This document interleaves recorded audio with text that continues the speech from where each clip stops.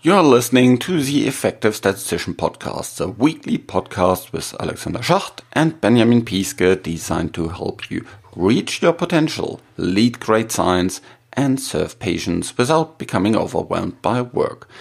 This is episode number 74, why I started the Effective Statistician and what you can learn from it.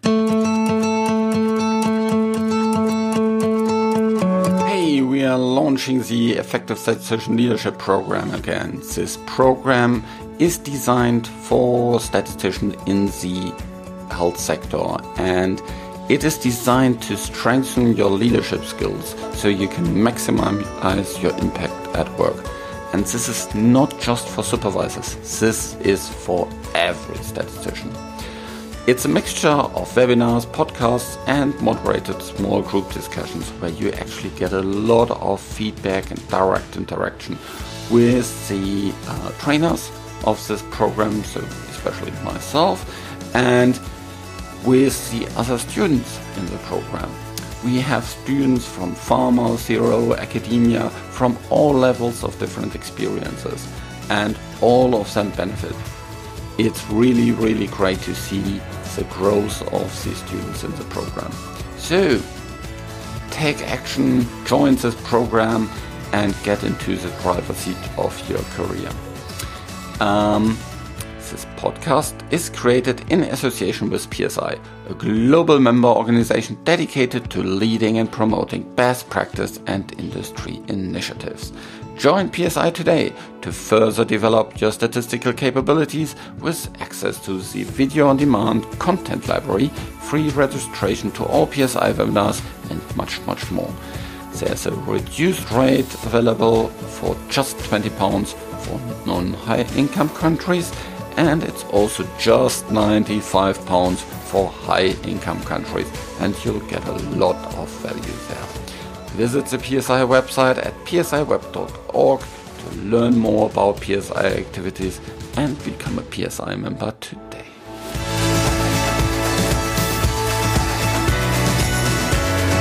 So this is one of the rare solo episodes that I'm doing. I did one last year as a summer episode, and I think a lot of the learnings from there you can still apply today.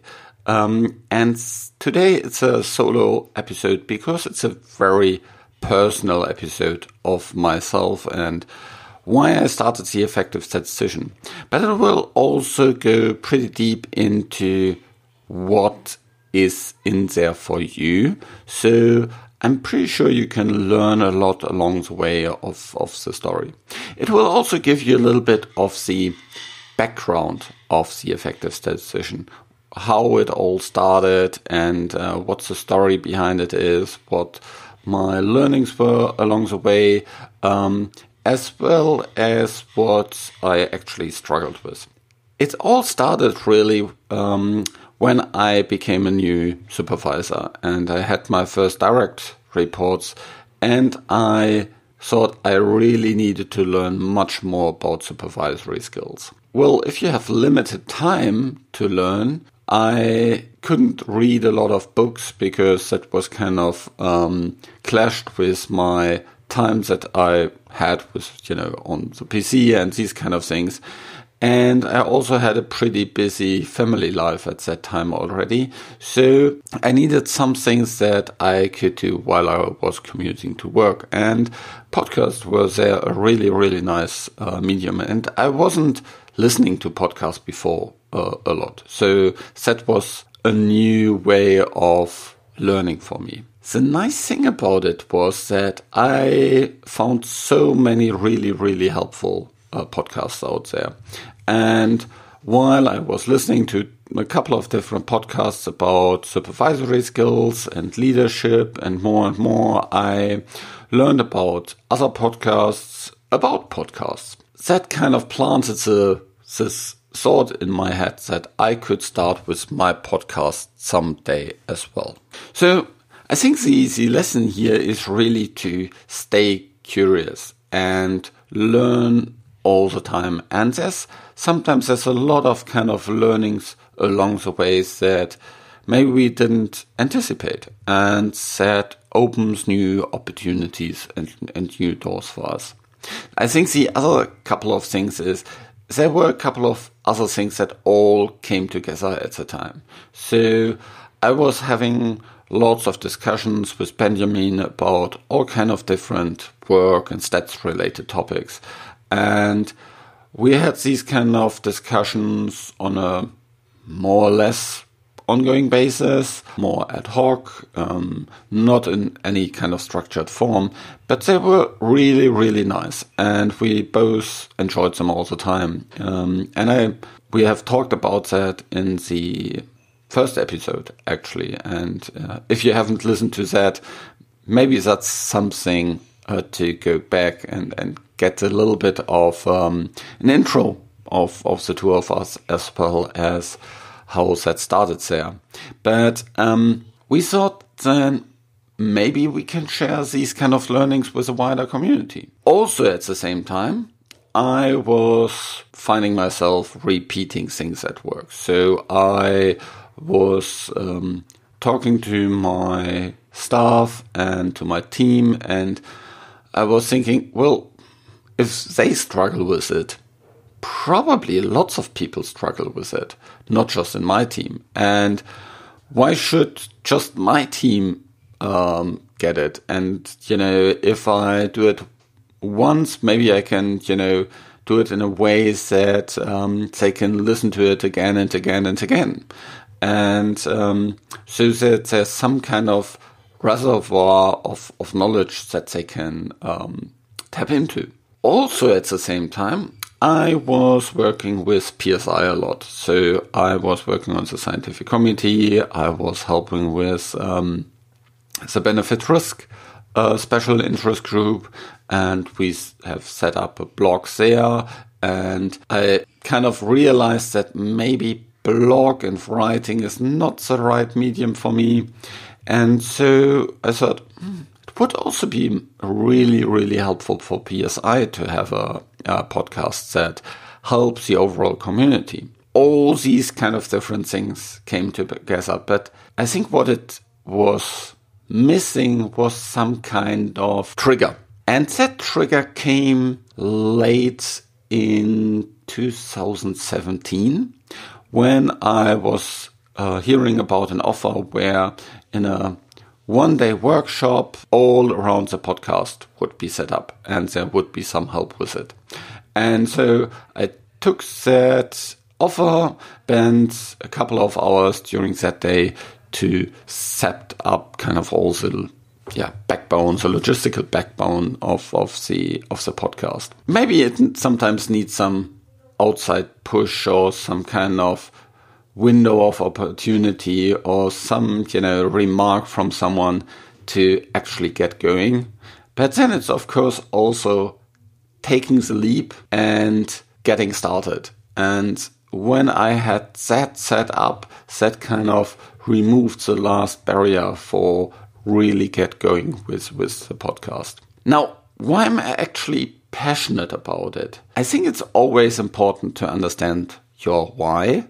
Simon Sinek talks a lot about it, but I think it is really important for everybody. And if you understand your why, you really have a good, solid foundation and you can go back to it, and that helps you get going in the long run.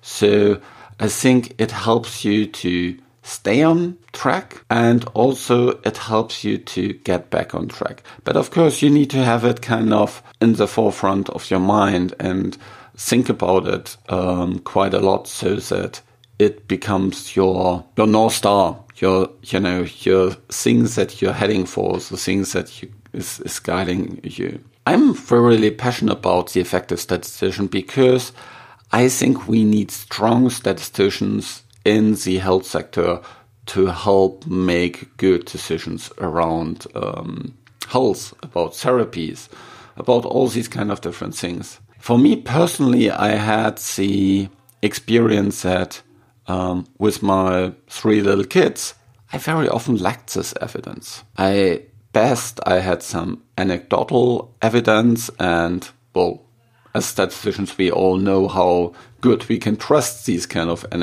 anecdotal evidences. And that really kind of made me very uncomfortable with lots of decisions around therapies for my kids and personally what to do with things. That's really my why. And I think we as statisticians need to step up in this whole health environment and influence decisions in such a way that they're sound, that they're data-driven, that there's clarity about where the uncertainty is, where the evidence is, where the strengths of the data are, where the limitations of the data are. Only we as statisticians can really do that. And our logical thinking has a lot here that we can bring to the table to make better decisions. One of these big things in there is, of course, leadership. And that's why I started the leadership program. And,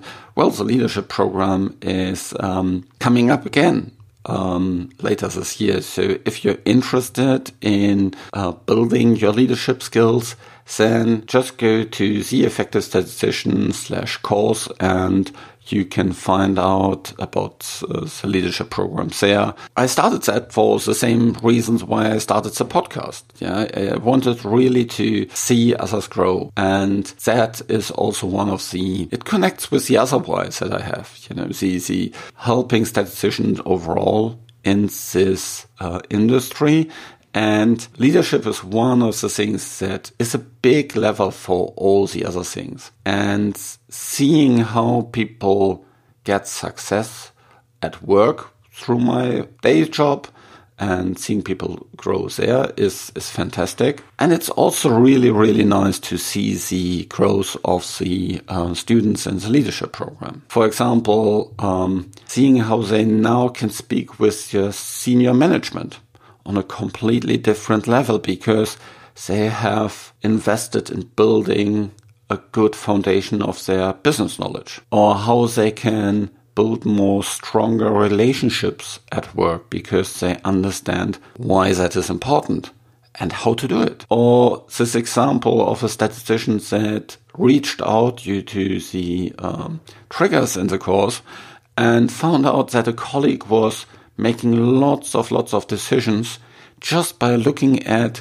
raw data listings with thousands of data points for a very, very long time and then making some kind of gut feeling, eyeballing decisions on dose escalations. And how that statistician made these data into something that is more easy to understand, some visualizations, and turned this decision-making process that took a day and was not very good evidence-based into something that only takes a couple of minutes and where the decision-maker has a solid understanding of the data. And so these are exactly the examples that really drive me for continuing with this. I hope through this program, all of the participants become students of leadership. And I think that is also general learning here. Becoming a student of leadership is a never-ending story, and I have learned so much along the way with podcast interviews, preparing for the podcast, preparing for the leadership program, having discussions with all the different students in the leadership program. The small group discussions we have in there are always very, very inspiring because we help each other to get a deeper understanding of what leadership for us means, and also how we can set that up in our day-to-day work. So how we can translate what we learn on a theoretical basis into something actionable in day-to-day work. Of course, as a teacher, you learn a lot as well, which is another maybe a nice learning.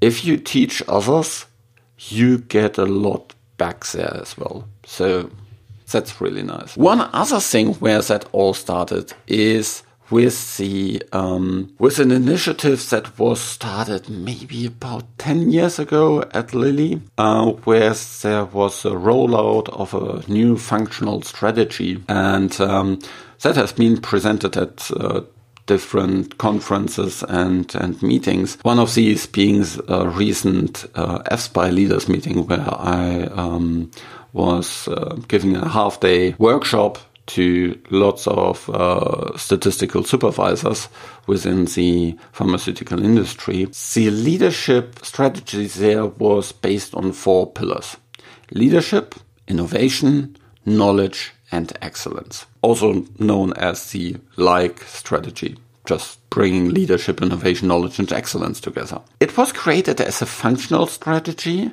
but for me, it's also a very personal strategy for doing my job as a statistician. All these different things really come together. So under leadership, there's 2 bigger things. One is my personal leadership, so leading myself, and then leading others, inspiring others to take action, and not telling each others, especially not in my team, but also, of course, cross-functionally, you can't just tell people what to do, but help them understand what are the right decisions to make and driving them into the right direction. Innovation for me has basically 2 different parts. One is making processes better, making workflows better, and the other thing is bringing innovative statistical things into the organization. And that doesn't always mean to create a new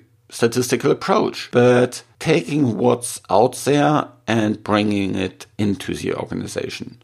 Maybe, there's a new statistical test that has never been applied in your organization, and that really would help to overcome some of the existing use. Or maybe there's a new design feature or an overall new design that you can use. Or maybe there's a better way to visualize your data. So there's lots of different innovative things that would help the business to thrive a lot. So bring that in. The third part is the knowledge part of this overall strategy. And for me, this is seeing the bigger picture, understanding what the business really needs, understanding what the end customer needs, what the payers need, what the regulators need, what the patients need, what the physicians that are actually making the treatment decisions need, but also what our internal partners that we work with, what are their needs? The other part that is big in this is the therapeutic area knowledge. So having a deep insight into what are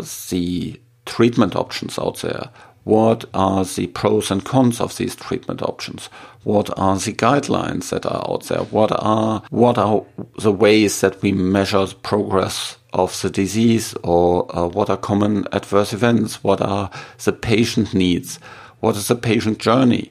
These kind of things are really, really important, because only if you understand them, you can actually apply the innovations in a good way. Only then you know where an innovation really is an innovation, because it delivers additional value. It's not just something new, but it actually is something new that adds value. The last part is excellence, and excellence is kind of the foundation of everything.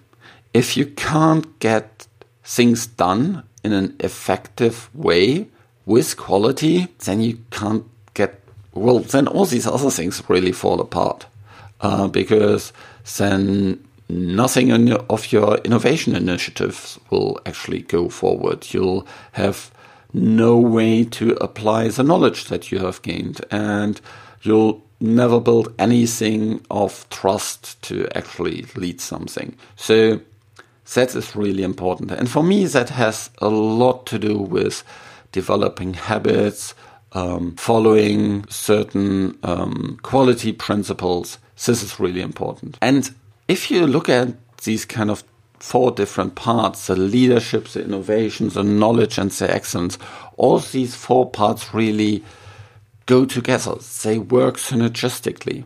They help each other, and if one falls apart, all the rest falls apart as well. So think a little bit about it. How leadership, innovation, knowledge and excellence, how all these four things actually go together. How they work synergistically and help each other. Actually, if you have a look at the homepage, theeffectivestatistician.com, you'll see that all the episodes of this podcast are categorized according to these four categories. Of course, there's episodes that not just fall within one category, but a couple of them.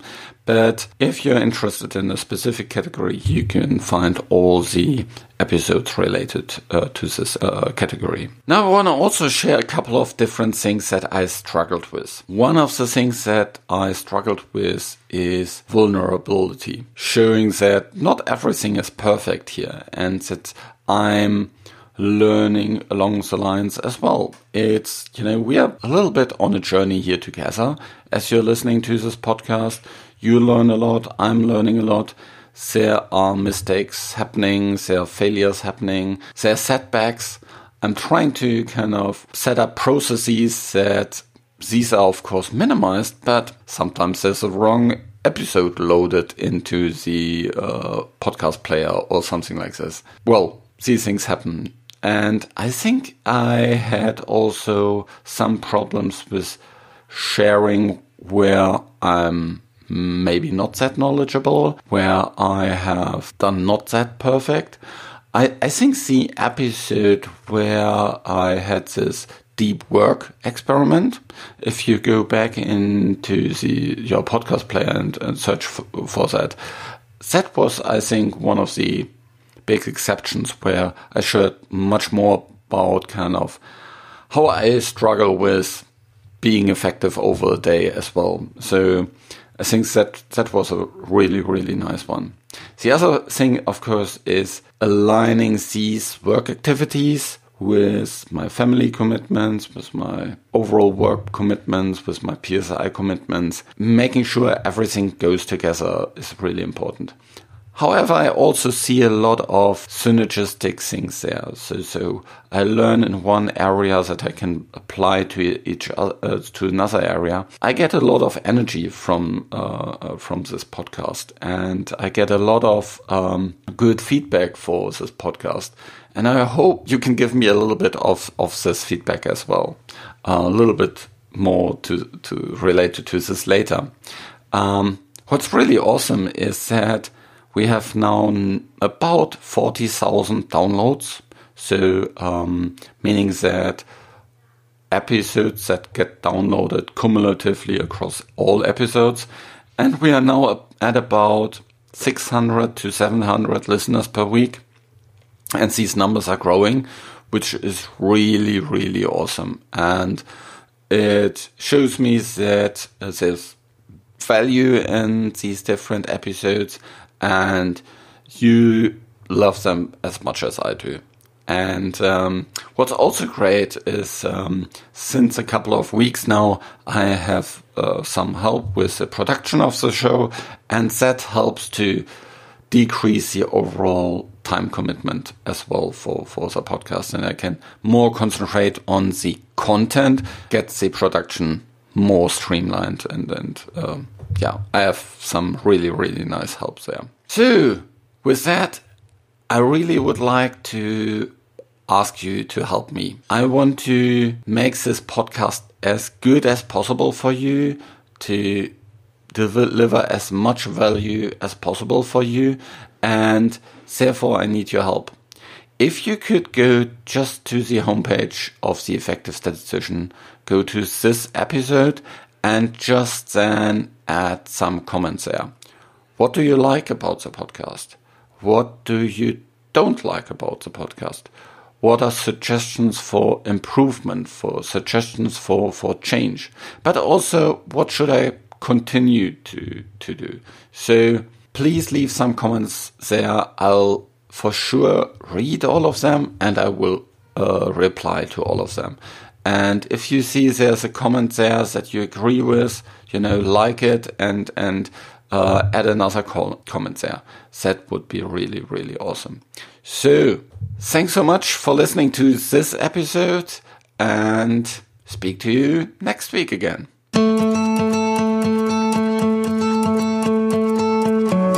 This show was created in association with PSI. Please visit theeffectivestatistician.com to find the show notes, and there you can also leave your comments and learn more about our podcast to boost your career as a statistician.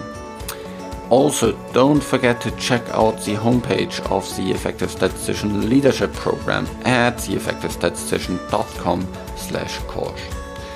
So, reach your potential, lead great science, and serve patients. Just be an effective statistician.